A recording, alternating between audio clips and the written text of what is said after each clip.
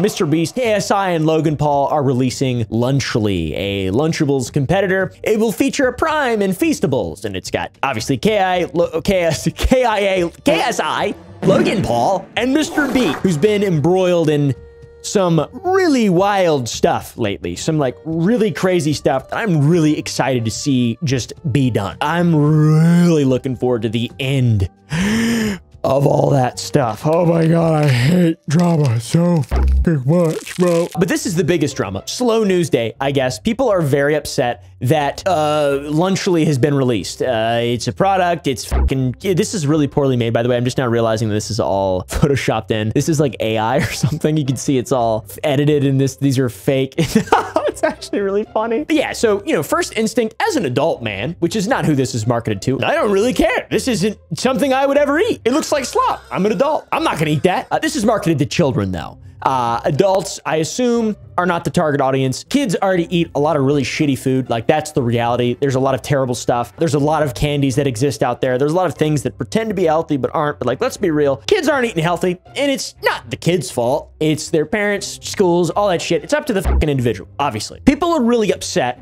by Logan Paul, KSI, all these guys coming together. Plain Rock 124 said, "We'll make kids more." I've always said a healthy lunch consists of Prime, Feastables, and variation of food. This lunch has it made for brains, not taste. Wow, more subpar, cheaply made shit with YouTuber branding on it. So, you know, people are rightfully mad. YouTubers, these guys love making money. They love it. I hope it's better than Lunchables. I don't really fucking know. But massive YouTuber Dan TDM came out and said, "What happened to YouTubers, man? I can't not say anything anymore. This is selling stuff for the sake of making money simple. How does this benefit their fans? This is selling crap to kids who don't know better than to trust the people who are selling it to them. Do better." Now, there's a lot of ways to interpret this. Yes, of course. Selling things generally is to make money, especially when it comes to anybody with a child audience, which we all acknowledge that Logan Paul especially, just there's not an adult man who's like, dude, I fucking love Logan Paul, dude. Did you see the way he ran shirtless across in the WWE? Did you see that? He was so sweaty and talented. He flew through the air like an angel. And nobody's like, I love how he's suing CoffeeZilla for his crypto scam that he did. Nobody's saying that, really, to be honest. No adults, at least. I think most of the people who love them are just children who don't know any better, which is completely reasonable. That's his audience. He knows his audience really well. Dan TDM, longtime Minecraft YouTuber. In fact, he's probably best known for a video that he made in 2013 where he reviewed a mod called Brewcraft. You guys may have heard of it. The mod was made by a guy from Virginia. Pretty cool little mod. Interesting stuff. I assume he went on to do great, incredible things, but Dan is mad. He's mad that YouTubers are making money. I will say this is a little bit hypocritical, okay? I'm on Dan's side. I love criticizing YouTubers. It's awesome. I think it's super important too. Like, YouTubers kind of give a bad name to everything just in general. And it's a shame that I am quite literally a YouTuber. They're the most like privileged group of people that has ever existed in time. But I mean, he sold all sorts of merch and shirts and stuff like that. Like, it's not, there's no benefit in that. Like, you can't sell a fucking, what are those things, U2s? I'm sure he's had a U2s. You can't sell those and pretend like that's benefiting anyone other than a short-term gratification of some kind of collectible, whatever. Like, there's nothing wrong with people making shit and selling it as long as they're honest and sort of upfront about it. A lot of people agree with Dan. A lot of people just hate YouTubers. I sympathize with it. I totally get it 100%. This is definitely not a healthy thing. This is going to be a net negative. Like, let's be real as well. It's going to be an absolute net negative, but the business of selling things and making products isn't exactly an ethical business at the beginning or end of the day. I wouldn't think. I don't think Logan Paul's actually going out there and developing the recipe for Lunchly and fucking like, none of these guys have any actual real experience in food products aside from just marketing them and making a lot of money off of them. They're parts of parts that are all parts of a whole. There's not that many examples of small businesses in the food production space and the just general YouTube merch space, which makes sense because the majority of the audience that buy shit are fucking little tiny children who don't know any better. Feel however you want about that ethically, I've got to say. Dan,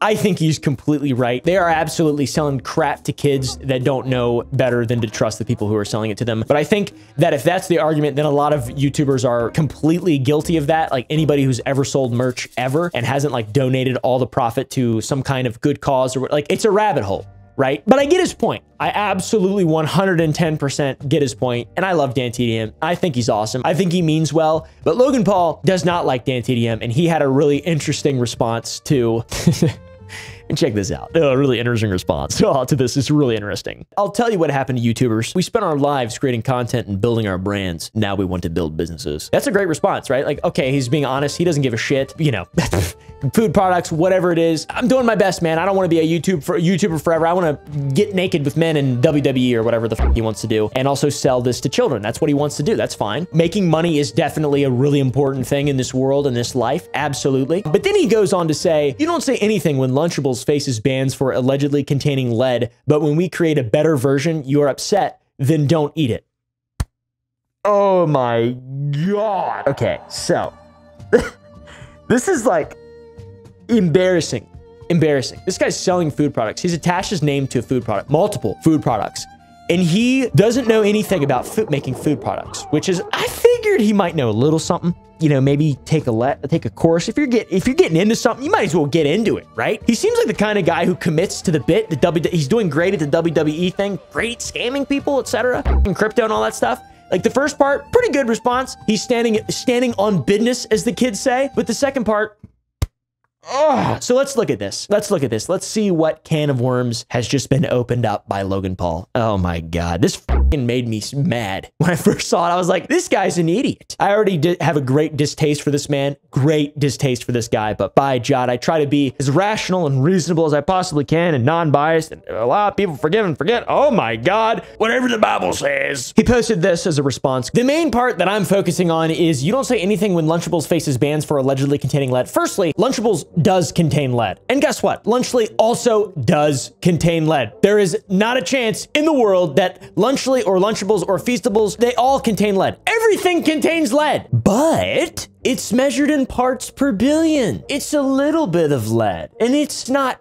good. I'm not saying it should be normal and good, but it is normal. This is not a good way to say your product is better than the other product, because both products, for sure, contain lead, dumbass. Then he goes on to post this part. Consumer Reports urges USDA to remove Lunchables from National School Lunch Program, which I agree with that 100%. Oh yeah, also let's not forget the community note. Look at all these different notices. This is just a normal thing in the food business. This is normal. There's lead in everything. Being this guy here is not good. CRR tests find Lunchables and similar lunch kits contain relatively high levels of lead, cadmium, and sodium. All but one contain harmful phthalates. Okay, Consumer Reports, very reputable. They do a lot of testing. They do a lot of awesome shit like this. They're badass. They're based. They're red pilled. They're keeping people regulated. They're keeping the rules. They're keeping the wheels on. That's good. We got to, you know, in the 20th century, lead was a genuine massive problem.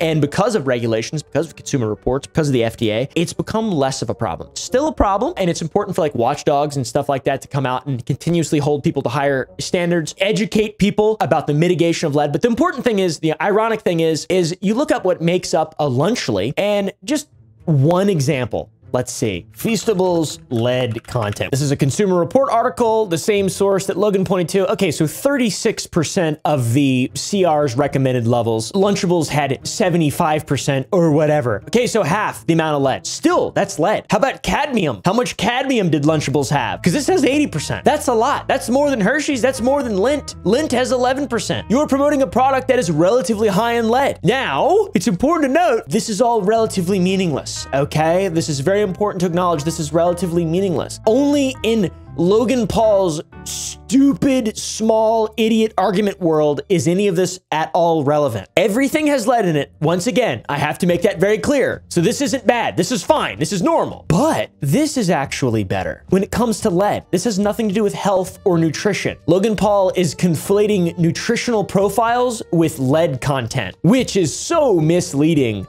and so dumb. The Lunchables contained 74% of California's maximum allowable amount of lead per day, which I don't remember exactly what it is. I think it's 100 parts per billion. I think that's what it is. 0.1 part per million. That's how they measure lead content in food products. It's not like micrograms or milligrams per kilogram or whatever. It's the easiest way to do it is to do parts per billion. So they're at like, say, between 65 and 75 parts per billion. Maybe there's a bit of hypocrisy here from the defense. All right, guys? Maybe he's calling out hypocrisy with hypocrisy. This is kind of a really embarrassing moment, though. A part of one of the tested parts of the product that you're selling has almost as much lead as the Lunchable, which you are claiming your version is better for you then. What the f does that even mean? I don't even have any idea. But hey, guess what? Everything has lead in it. If you weren't aware, I don't know if you guys know about lead. Lead's bad, but it's also everywhere, and it is really important to mitigate lead exposure, especially to children.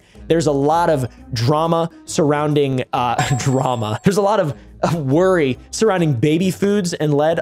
Some baby foods have been found to contain very unsafe levels of lead, and lead is much worse for children. Their bodies cannot be rid of it as effectively as adults. Plus, they're small. So like 100 parts per billion for a tiny 15-pound baby is way more than 100 parts per billion for a big 150-pound stud like me, all right? 160 pounds, it's rock solid, doink.